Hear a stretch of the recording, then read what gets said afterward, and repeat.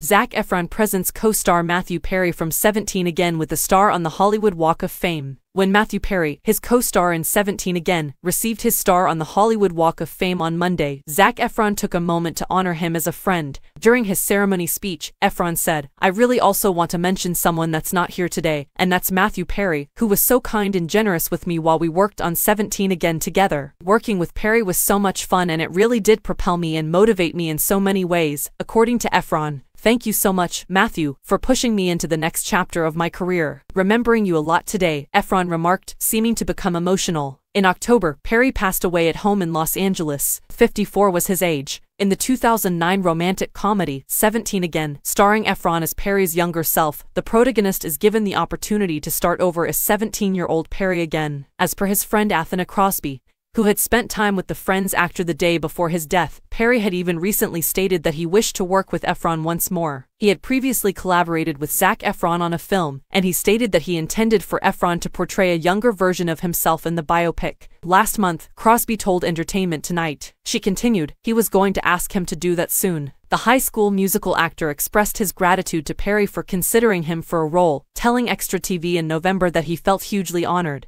"I'm still inconsolable over his passing, of course, but it would be amazing to accomplish. We'll observe the outcome," he continued.